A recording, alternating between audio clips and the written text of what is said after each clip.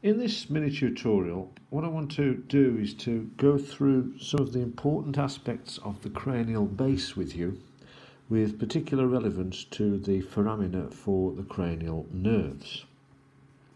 And the first thing that we really need to get a grip on is the presence of three cranial fossa, three cavities within the skull base, which give us three basic regions. The first cavity here, bounded by the sphenoid and frontal bones, is the anterior cranial fossa. Then here is the middle cranial fossa, and at the back is the posterior cranial fossa. Now, it's important to realise about the cranial fossa that they are actually arranged in a stepwise fashion. And in order for us to appreciate this, we should rotate the skull and just put a probe into the three cranial fossa in order to see how deep they are. So here we can see that the anterior cranial fossa is the most shallow, followed by the middle fossa, and then the posterior cranial fossa is the deepest of them all. So the three cranial fossa are arranged three-dimensionally. So now let's take a closer look at the anterior cranial fossa. Now, as we said, the anterior cranial fossa is the shallowest, and its major feature of importance is in this region here. What we have got here is a structure known as the Crista Galli. So let's just write that down, the Crista Galli.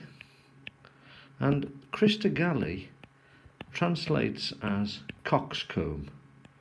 Okay, it translates as coxcomb because it looks a bit like one of those things on a chicken. And the Crista Galli is an important point of attachment for the meninges, specifically the cranial dura, the tough membrane within the skull. So the Crista Galli has at either side of it a series of holes of foramina, which unfortunately we can't see very well on this plastic skull, but the foramina are in this region here, and these make up the Cribriform Plate of the ethmoid bone, through which the olfactory nerves pass, and on our diagram on the right we can see those there in yellow. So the Crista Galli surrounded by the holes in the Cribriform Plate of the ethmoid bone. Now moving to the middle cranial fossa, and we can see we've got a lot of foramina in the middle cranial fossa. Remember, it's kind of shaped like this, almost like a butterfly, and it gets that shape from the presence of the sphenoid bone. And an important foramen we can see here and here is the optic canal. So there are the optic canals, and just beneath those are the two superior orbital fissures, which are invisible in a view like we have on the right hand side. You can't see them because of the view. Furthermore, what we have sitting just beneath the superior orbital fissures is the Foramen Rotundum, there on each side, Foramen Ovale, and Foramen Spinosum. So they're arranged in a crescent-like shape in the middle cranial fossa, and they're mostly related to nerves which control the eyes and branches of the trigeminal nerve. Also note the pituitary fossa here, which is where the pituitary gland sits, and the foramen spinosum and its associated groove for the middle meningeal artery. So now, after we've considered the middle fossa, we're going to look at the posterior fossa. A few important structures for you to be aware of here. This bony ramp is known as the clivus, and that's an important word that we should write down, the clivus. The clivus, and that relates to this ramp of bone in the posterior cranial fossa. And the clivus is very, very important because it's the bone upon which the brainstem sits. So there is the clivus, and we've got a very nice view of our various structures in the posterior fossa. The big foramen magnum there in the centre for the spinal cord, and we can see the big hollows where the cerebellar hemispheres sit.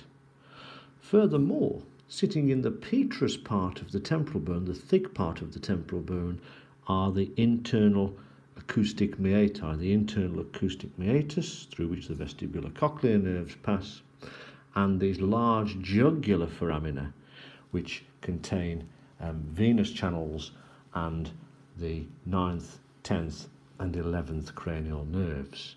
Finally, just coming off of foramen magnum, we have the hypoglossal canals, which are where the hypoglossal nerve passes through.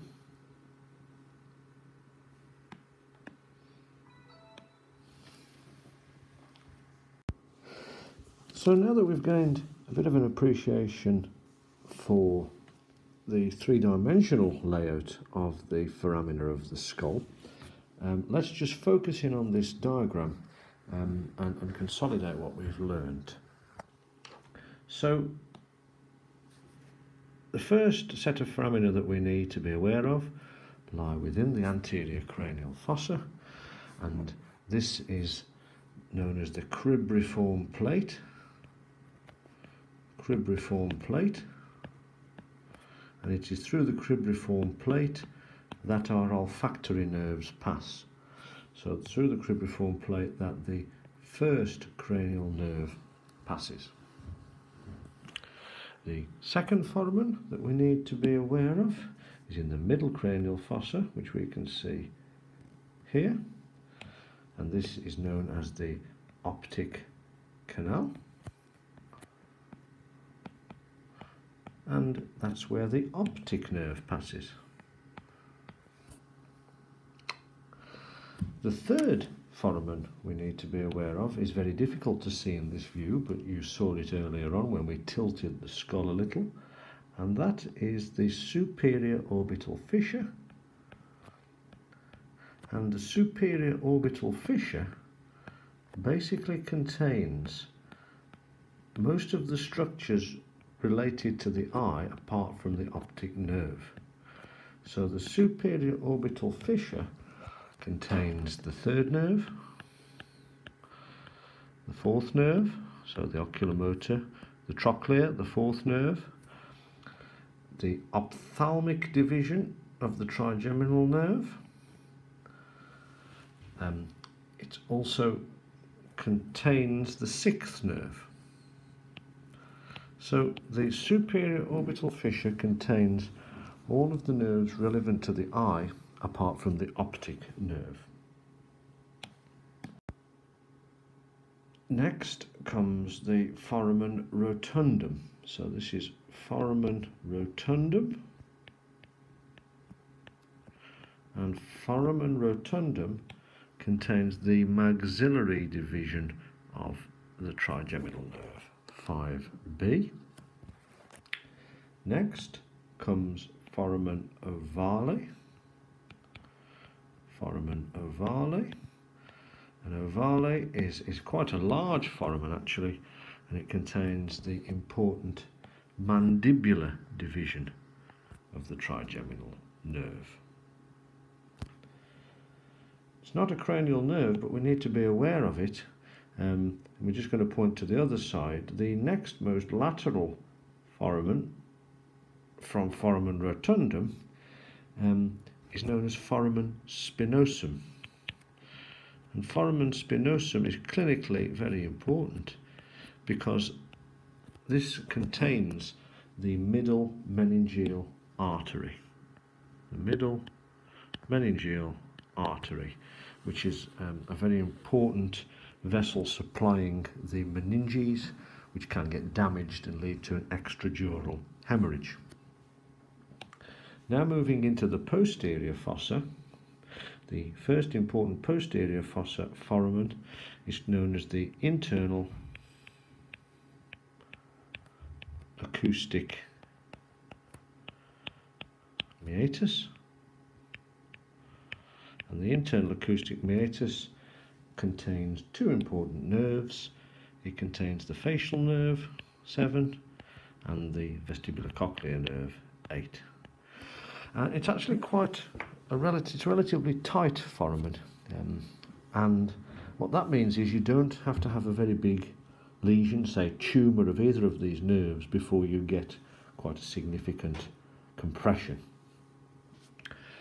The last but one foramen that we're going to consider is the jugular foramen.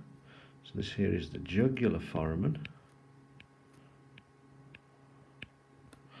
and as well as containing the internal jugular vein, which is a continuation of the sigmoid sinus, the jugular foramen also contains 3 of the caudalmost cranial nerves, that is 9, 10 and 11. Finally, we have the hypoglossal canal. The hypoglossal canal, and as the name implies there, the hypoglossal canal contains the hypoglossal nerve, the 12th cranial nerve. So those are the major foramina through which our various cranial nerves pass.